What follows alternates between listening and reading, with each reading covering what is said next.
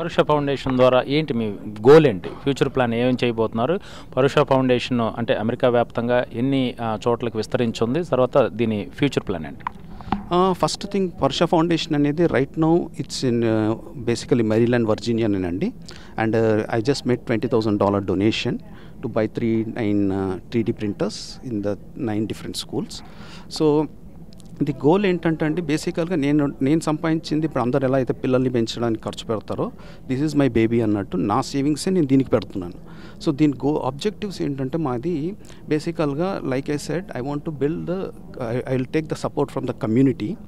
With that help of the community and all, I'll grow the business, and then I'll funnel the profits to this foundation and expand the STEM related programs. Basically STEM education మీద నేను పెడతాను మొత్తం నా effort అంతా, especially ఈ middle school, elementary school, high school కిడ్స్కి మీద పెడతాను. అండ్ తర్వాత ఒకసారి మనకి గ్రో అయ్యి ఫౌండేషన్ డబ్బులు ఎక్కువ వస్తున్నప్పుడు మనకు ఒక టీమ్ కూడా ఫామ్ అవుతుంది, like as we go on, right? It's like a snowball effect. So తర్వాత అప్పుడు మనం ఇండియాలో బేసికల్గా, ఎస్పెషల్లీ నేను తెలంగాణలో ఖచ్చితంగా చేయాలి, ఎందుకంటే మాకు ఉద్యమ నేపథ్యం ఉంది. అండ్ ఐ హ్యావ్ టు, అక్కడ మనకు రెస్పాన్సిబిలిటీ అందరికీ ఉంది, భరతమాత ముద్దు బిడ్డలు అందరికీ కూడా ఇండియా టువర్డ్స్ ఉంది.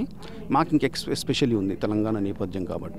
యాక్చువల్గా ఇప్పుడు ఎవరైనా సరే ఇండియాకి చాలామంది సేవ చేసేవాళ్ళు ఉన్నా, లేకపోతే అసోసియేషన్ ద్వారా మన వాళ్ళు చేస్తున్నా కానీ అది ఫండ్ రైజ్ చేసి అందరు కలిసి ఒక యూనియన్ ద్వారానో అసోసియేషన్ ద్వారానో చేస్తారు. బట్ మీరు మీ సేవింగ్స్లో మీరు ఇండివిజువల్గా చేసి మీకు వచ్చిన దీంట్లో వెనక రెస్పాన్సిబిలిటీస్ కూడా లేవు కాబట్టి పిల్లలందరికీ ఇట్లా చేస్తున్నారు. అయితే మీరు ఇండియా గురించి తీసుకొచ్చారు, ఎస్పెషల్లీ మీరు వచ్చిన తెలంగాణ నేపథ్య ప్రాంతం నుంచి వచ్చారు కాబట్టి ఇండియాలో ఎడ్యుకేషన్ సిస్టమ్ ఎలా ఉంది, ముఖ్యంగా మీకు సంబంధించి హైదరాబాద్ కానీ లేకపోతే తెలుగు రాష్ట్రాల్లో కానీ ఇండియన్ ఎడ్యుకేషన్ సిస్టమ్ మీద మీ కామెంట్. ఎడ్యుకేషన్ సిస్టమ్ అంటే ఇప్పుడు ప్రాబ్లం ఏంటంటే సార్, మెయిన్గా ఒక ఎడ్యుకేషన్ సిస్టమ్ మాట్లాడాలి అంటే ఇప్పుడు మన ఫ్యామిలీ సిస్టమ్ మీద కూడా చాలా ప్రాబ్లమ్స్ ఉన్నాయి.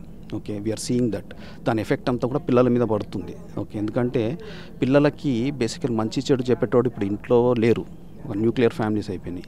ఇటు స్కూల్కి పోతే కోళ్ళ ఫారం లాగా తయారైనాయి అవన్నీ బేసికల్గా. అండ్ బేసికల్లీ దీనికి రెస్పాన్సిబిలిటీ ఎవరు అంటే, ఫస్ట్ ఆఫ్ ఆల్ నేను ఎవరిని బ్లేమ్ చేయలేము, కానీ యాజ్ అ సొసైటీగా మనం దీని మీద రెస్పాండ్ అవ్వాలని నేనైతే ఖచ్చితంగా అనుకుంటున్నాను. And I don't want to keep complaining, నేను సొల్యూషన్ సైడే వర్క్ చేస్తున్నాను. సో సొల్యూషన్ నేనేమంటున్నాను అంటే, బేసికల్గా అందుకే నేను ఈ ఫౌండేషన్ నుంచి ఎంతమందికి అయితే అంత మనము మెయిన్గా ఏం చేయాలంటే స్కూల్స్ని ఎంపవర్ చేయాలి. ఓకే, ఎడ్యుకేషన్ సిస్టమ్ అనేది ఎలా ఉండాలి, అందుకే నేను రామూయిజంలో ఎడ్యుకేషన్ ఎపిసోడ్ అనేది రెఫర్ చేస్తున్నాను. He has given a valuable information there. అసలు నిజంగా if I have an opportunity, like గవర్నమెంట్లో ఉన్న వాళ్ళు కానీ లేదా ఎవరైనా కానీ, ఎన్జిఓస్ కానీ ఎవరైనా కానీ, they can just follow that and do that. అంటే అందులో చెప్పిన స్టెప్స్ ఫాలో అవుతే that will be the future for the education.